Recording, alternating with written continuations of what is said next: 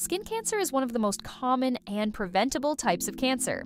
Yet every day, thousands of Americans are diagnosed, and some don't realize how dangerous it can become. Today, we'll explore what skin cancer looks like, its main risk factors, whether tattoos matter, how doctors diagnose and treat it, and how you can protect yourself in 2025.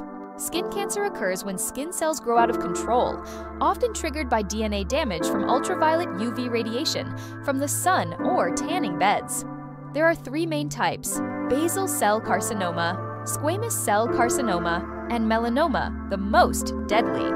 Early signs include changes in a mole, uneven border, multiple colors, bleeding or itching. Also new spots, sores that don't heal, or unusual growths. Basal cell is the most common, usually slow-growing. Squamous cell can spread if untreated. Melanoma is less frequent but more aggressive. Major risk factors: fair skin, frequent sun exposure, history of sunburns, use of tanning beds, family history of melanoma, older age. What about tattoos? Some studies suggest tattoo inks may contain chemicals that can irritate skin or cause chronic inflammation. But as of now, there's no definitive evidence that tattoos by themselves directly cause skin cancer.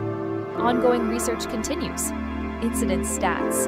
In the US, more than 5.4 million non-melanoma skin cancer cases are treated every year, nearly 9,500 diagnoses daily.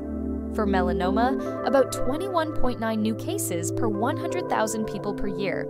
Death rate around 2 per 100,000. Diagnosis usually involves visual, dermatological skin exams, dermatoscopes, magnified skin scope, and when suspicious, a biopsy. For melanoma, staging is done via imaging and sometimes sentinel lymph node biopsy. Yes, skin cancer can be deadly, especially melanoma. If caught early, survival rates are excellent. Once it spreads, treatment becomes more complex. In recent years, immunotherapy and cell-based therapies have transformed melanoma treatment. TIL therapy, tumor-infiltrating lymphocyte therapy, uses a patient's own T cells, expanded and reinfused, to target metastatic melanoma. Checkpoint inhibitors, such as pembrolizumab and nivolumab, remain key options for advanced melanoma.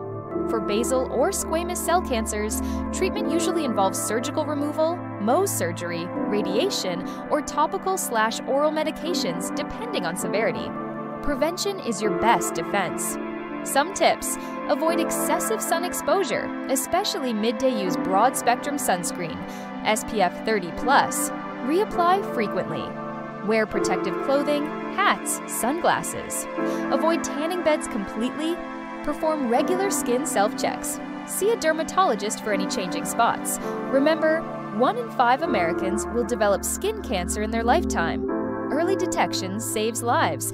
In summary, skin cancer is common but largely preventable. Know the early signs, understand your risks, and stay up to date with treatment advances. If you spot anything unusual on your skin, don't wait. A doctor's visit could make all the difference.